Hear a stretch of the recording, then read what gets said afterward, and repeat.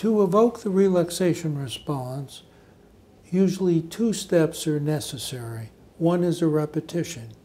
That can be a word, a sound, a prayer, a phrase, or a repetitive movement. The second is, when other thoughts come to mind, you passively disregard them and come back to the repetition. What these two steps do is break the train of everyday thinking. So one has to choose a word, a sound, a prayer, a phrase, or a repetitive movement to repeat. You can choose the number one, the word peace, the word love, the word gentle, the word calm. So once you've chosen that word or prayer, sit in a comfortable position, close your eyes, and relax all your muscles, starting with your feet, your calves, your thighs. Roll your head and neck around, and keep your eyes closed.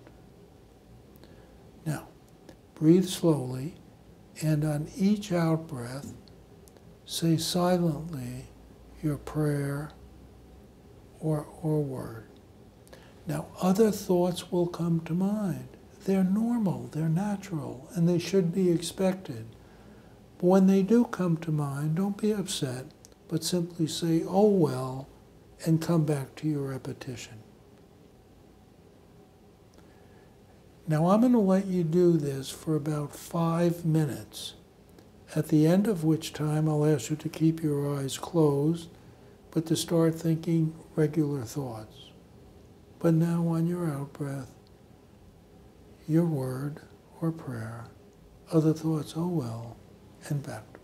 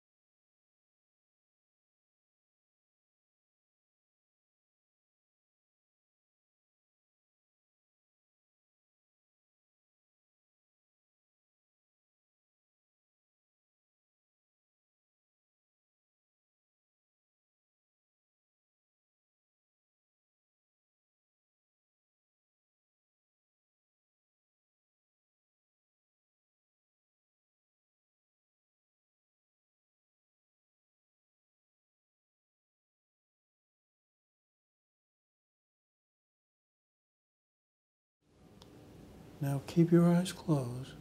Keep your eyes closed, but start thinking your regular thoughts.